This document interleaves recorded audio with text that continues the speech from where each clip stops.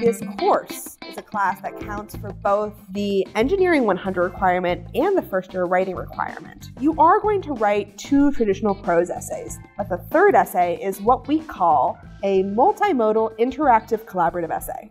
It is an essay that is a video game. It's really, really cool.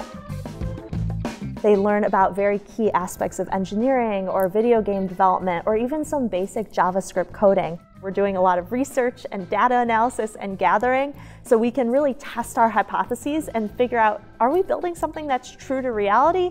Is it creative? Are we avoiding cliches? We're not building, the next princess getting rescued by a plumber 2.0. Because this course is so team-based, you can't help but learn how to be a good team leader and also to be a collaborative team member.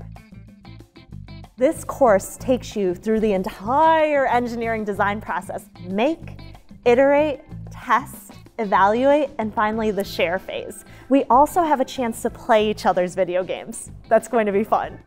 I love teaching this course. It is a lot of things packed into one.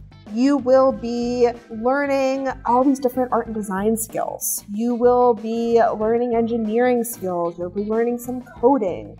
Engineering, it's such an intense insular community. They don't often get a chance to collaborate with artists and designers, with musicians, right? And this is a way for everybody to kind of come together in their first year. It's not enough to just be very cerebral, we have to do something about it. It really takes so much interdisciplinary design and collaboration to be the innovators of tomorrow and solve the problems that we can't even foresee yet.